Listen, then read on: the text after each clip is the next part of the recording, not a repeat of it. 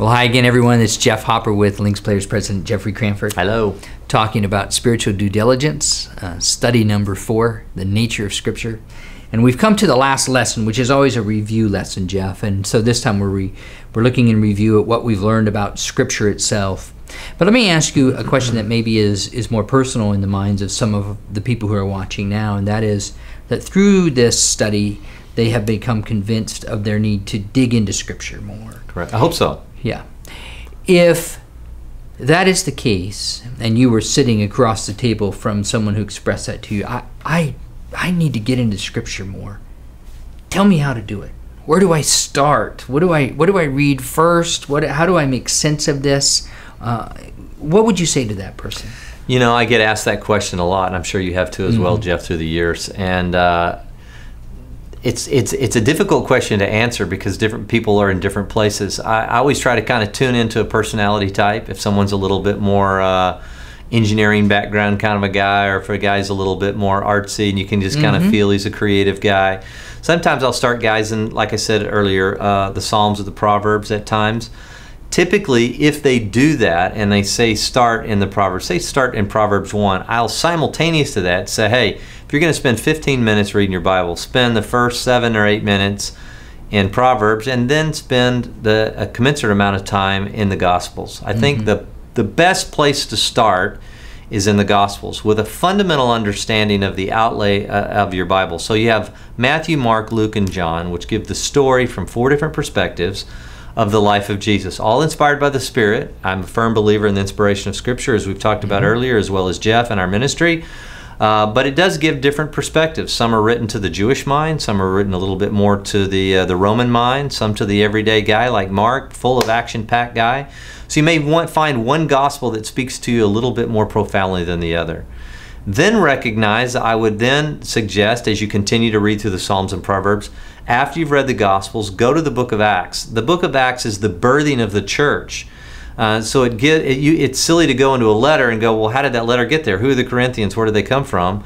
You can read the books of Acts all through, and you'll get really the early birthing of the church. So you get the ascension of Jesus in Acts 1, and then what happened to get to where you have churches and letters and things like that. And then maybe slowly working through some of the letters. I like to do both. Be reading a little bit in the Old Covenant, Old Testament or Tanakh, depending on your background, and then a little bit in the New Testament. And I think it gives you a nice, complete perspective, both historically and preparing the way for Jesus, and then the advent of Jesus. And so that's usually what I suggest. Obviously, it helps to get, if you're in a Lynx group or a fellowship of some sort, biblical teaching is great. But for your own personal study, this is a way that I've always suggested. There is no one perfect way. The Lord, pray. I mean, ask the Lord, where do you want me to start?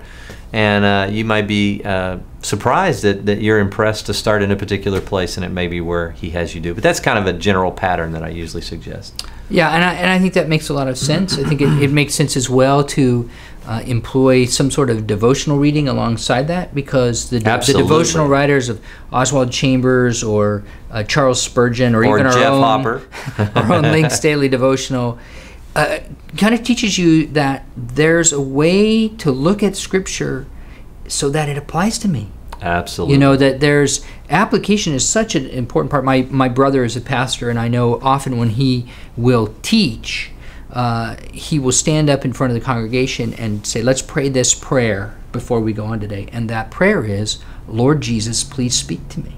Yes. What a great way to start your study of Scripture every day as well. If you're reading in the Word, when you sit down, particularly if you're concerned that you're not going to be able to make sense of what you're reading, just say, Lord Jesus, please speak to me, and invite Him to reveal things. And certainly we know, because we've heard it 1,000 times over from people who say, boy, I read the Bible 20 years ago and it was boring and made no sense. And now that I've said yes to Jesus and I've started to read it, lights are going off everywhere. And this is why it fundamentally is very different than, say, for instance, me, who knows nothing about the medical field.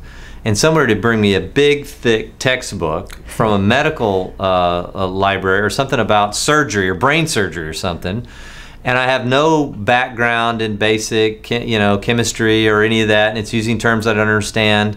And so I open, I go, this is absurd. The difference in the Bible and a chemistry or a medical text is that there is no guy giving you the medical text and say, well, and there's a great spirit doctor in the sky who will be happy if you'll just pray to him to open your mind to understand all these deep principles on surgery. That's the difference. And so, but most people in a secular sense, well, there's the Bible, it's very complicated and historical, and you got to know a lot of additional information. The difference in the Bible, and again, as we've talked about in review of what we've been talking about, is spirit and life, and his words are living and active. That can't be said about any other document. Right. So you cannot come to the Bible as you would be coming to any other historical document or any other text or complicated text that requires to understand it in its fullness a lot of background precedent work that you've done. It's different. It's just different. And the Lord can guide the brand new believer. How many people have come to know the Lord or grown because of a Gideon Bible pulled out? We have one of the guys in our Links Fellowship that has made it his life mission to get Gideon Bibles into hotels, and now he's in his 80s and he's still doing it, still going strong. How many people have just opened it up, taken a Gideon Bible, don't know anything about anything, and opened it up, and God's spoken to them through something they've opened, maybe right before they were going to commit suicide, and God, so it's a supernatural book. So it's complicated, it takes work, you never come to the end of it, but at the same time it can have profound impact on someone who doesn't know anything about it. And that's the beauty and the supernatural nature of the Bible itself. And I think that's a wonderful place to conclude our conversations. We really thank you for sticking with us through these introductions and hopefully through the studies. If you're studying them yourself or in a fellowship, we hope that these have lasting impact for you, because we really, as we hope you've gathered through these particular videos, find the Bible to be a book of amazing impact, not just in a general sense, but certainly personally, and it's been a life changer for us, and we hope that it is for you. That's right. Thank you.